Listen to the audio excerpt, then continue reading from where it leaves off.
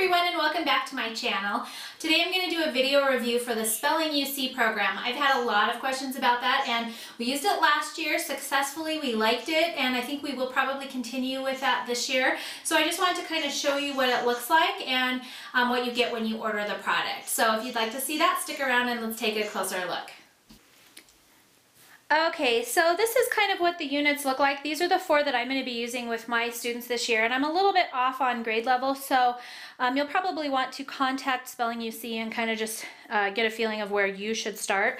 I'm going to be using E for my 7th grader next year, which actually I think probably I should have gotten her up a little bit. D is going to be for my 5th grader, B is for my 1st grader, and C is actually for my 4th grader, which this one probably is going to be a little bit too easy for her, but she still writes fairly large, and so I thought the lines on this one would be a little bit easier for her. So they all have different themes, as you can see. This one's animals.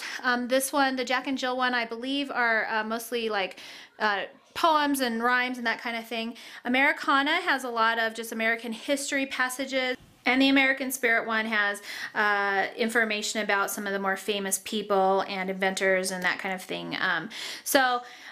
They all have different themes to them, and they're all like good information that, just information that your kids should kind of know, and they learn it quite well as they go through this, and I'll show you why in just a second when we take a look inside the book. Alright, so we're just going to take a quick look inside some of these. So this is the level C, and I actually, I think maybe more like 2nd or 3rd grade I would recommend this too. This is the teacher's manual, and to be quite honest with you, I read through this at the beginning, and then you don't really need it, but it comes with it, but all of the instructions do come in the student workbook, so it just kind of explains to you kind of how to go through the workbook, what to do, and then kind of what they're going to be reviewing for each section, and then it goes through the passages for dictation, so you can always use your teacher's manual for that. Quite honestly, I just grab their book and read out of them. There's also the answer keys for what they should be highlighting and all of that in all of their passages, so you can use that for that. I usually just kind of look through and just do it on my own, but and then each one of the units comes with 2 workbooks, part 1 and part 2, and as they open up their workbook, there's a passage on the left side, and like I said, it tells you read the story to your student, have them point to each word as you read. It kind of helps with reading, and then they find and mark the vowel chunks for this one in yellow, and so anytime there's a vowel chunk in here like EA or whatever, they'll mark it, and we just use highlighters for that, and it tells them, you know, here's the vowel chunks that they're wanting them to find, and so they have to just go through and identify those in the passage. And then the next thing that they do is recopy the passage, and they're going to be doing this again tomorrow, and sometimes in the beginning it'll be a half a passage today and then the other half would be tomorrow. Sometimes they'll do the whole thing, and they'll just be rewriting it and identifying, and then on the last day you dictate the story to them and they rewrite it just from memory.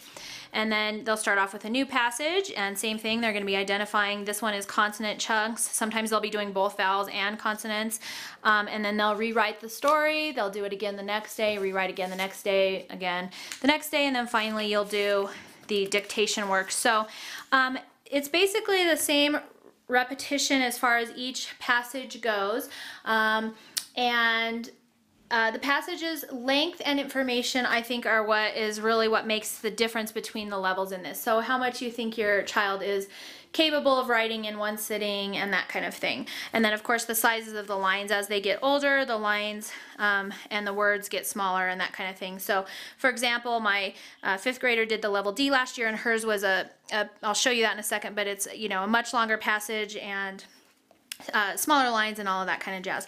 So anyways, it's basically a copywork kind of slash dictation slash identifying these, and I think the theory is that, you know, through repetition of seeing the words and writing the words and seeing the words and reading them and writing them and seeing and reading and writing, just over and over again, that they, you know, memorize the words. And so honestly, I was a little bit skeptical when we first got this for review, and so I still had them doing our other spelling program, and there is no word list or testing like you would normally see in a spelling program, so this is a little bit different. But I will say that at the end of the year this year, we took our standardized tests, and spelling scores for both of the kids that had used this program increased tremendously. And I don't know if it was, you know, a combination of the two, or if this really does help that much. But our increases were actually quite noticeable. So we will continue using this next year. So this one is going to be for my 4th grader. She actually, I probably should have got her, I should have got everybody a level up, but than what I got them, except for my 1st grader who's doing level B, which I think will be appropriate for her. So let's go through and I'll just show you the other levels so you can see what they look like really quickly.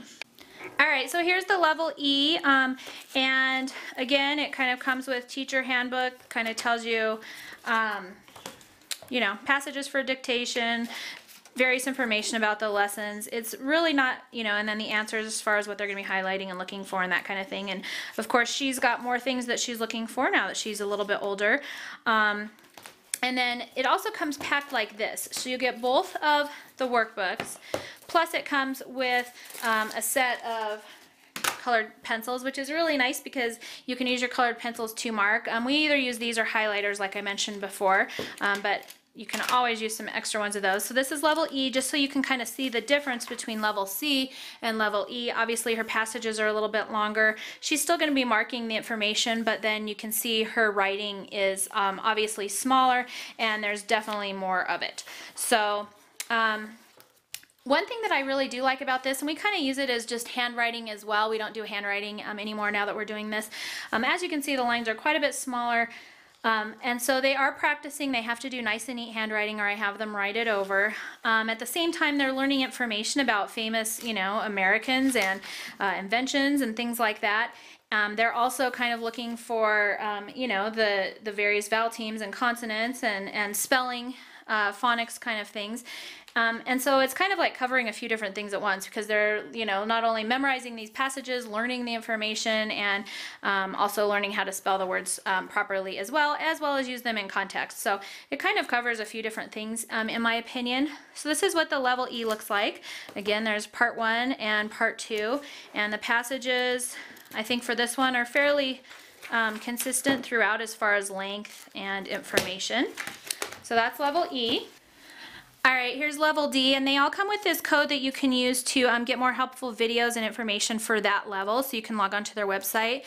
Here's what level D looks like. Passages are somewhat similar, but a little bit shorter and slightly larger lines and fonts from the level E1.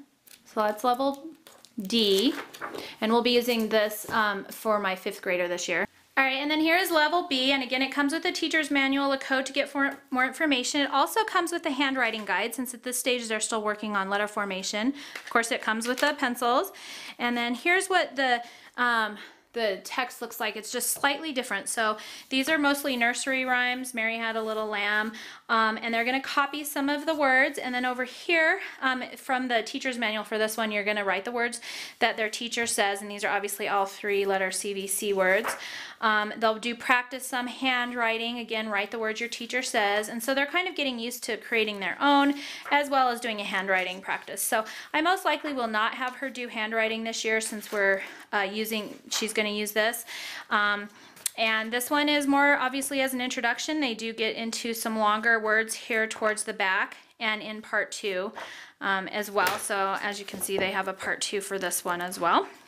And then towards the end of part 2, you can see they're writing more full passages, more words on their own, and they aren't doing as much of the letter practice and that kind of thing. So, and you can also see that these words are, the passages are smaller, and of course the words are quite a bit bigger, and the lines are quite a bit bigger as well. And I like these because they really just kind of can copy the text. They're learning it as they're copying it, and then always on one of the final days, they draw their own picture and make up their own rhyme that kind of correlates with that story, and they always kind of like doing that one as well. So okay, so these are the units that we're using this year, and like I said, it's a little bit of a different approach to spelling.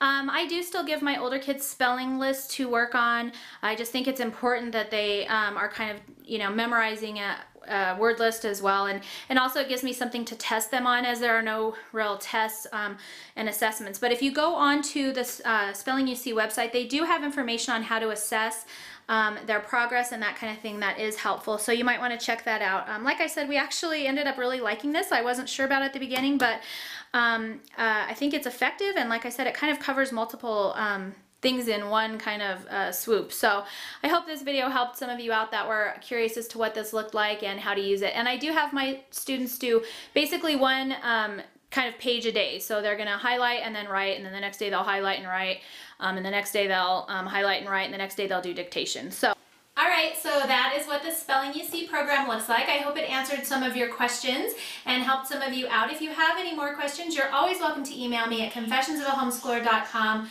Erica at confessionsofahomeschooler.com, or you can check out my website as well. I have some posts on this product, and you can of course talk to the Spelling You See folks. They're super, super nice, and they can probably help you out with placement, appropriate levels, and that kind of thing for your students. So I hope you enjoyed this, and we'll see you for the next one.